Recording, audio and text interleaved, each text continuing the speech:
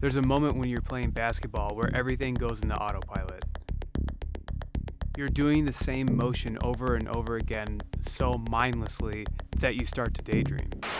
You start to think of yourself as one of the greatest players ever. How you can be just as good, if not better, than your idol. You cut the ends off your socks to make an arm sleeve like Allen Iverson. Be recruited by a top school. Put on the cover of Sports Illustrated. Buy your mama a house. Buy some jewelry. Win some jewelry. Yeah, it was all gonna happen for you, except for the fact that you kind of sucked at basketball.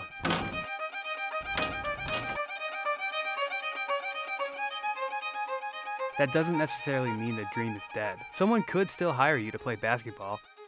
If I were you, I'd take your resume and put basketball underneath the skills section.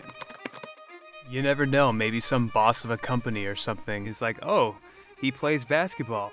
We could use a guy around here to play basketball.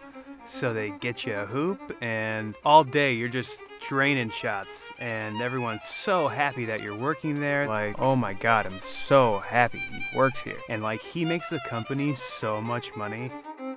If the money and fame is gone from playing basketball, then why even play? Oh, look who it is. You wanna play? You wanna lose again?